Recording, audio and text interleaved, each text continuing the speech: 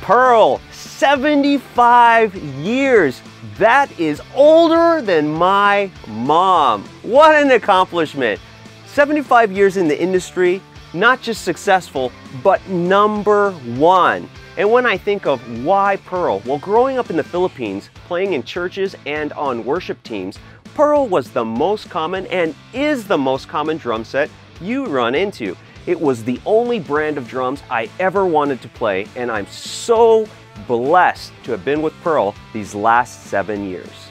When I think of a time that Pearl saved the day, one big one comes to mind. I was playing in the Philippines with a local rock legend, Sampaguita, in Araneta Coliseum, but we were only playing 3 songs, so I wasn't gonna, bring in all my gear. I was just playing the house gear that was up on the stage.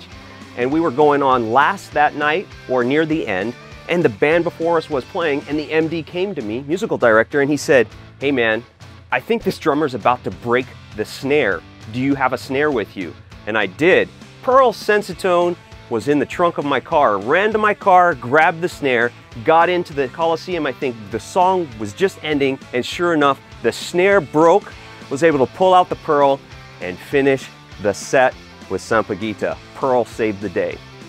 Pearl has so many great artists on their roster, but when I think of one that I really look up to and really impacted me as a drummer, Dennis Chambers comes to mind, and I'm sure that's probably true for many of you, but his work with P-Funk and John Scofield especially really impacted me as a drummer.